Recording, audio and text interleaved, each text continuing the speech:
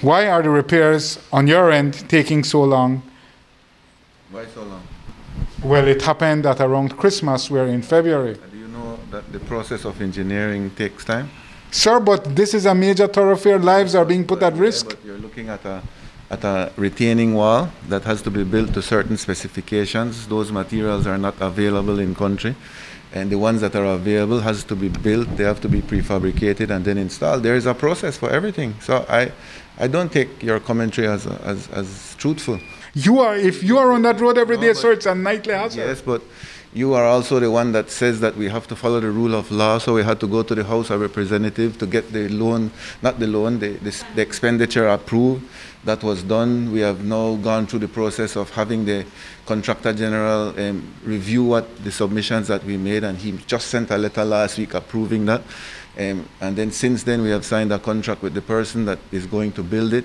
And so there is a process, Jules, and you know that, man. So I don't know why you're coming up with this.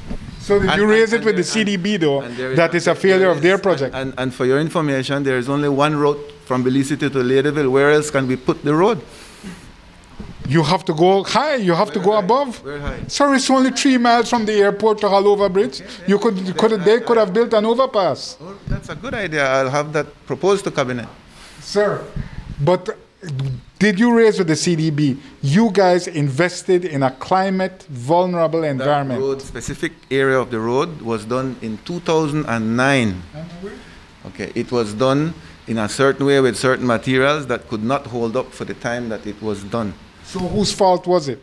CDB funded the project. Oh, the material that was used had a lifespan. It surpassed the lifespan. It was just not the right choice of material at the time. It was the policymakers at the time that made that decision.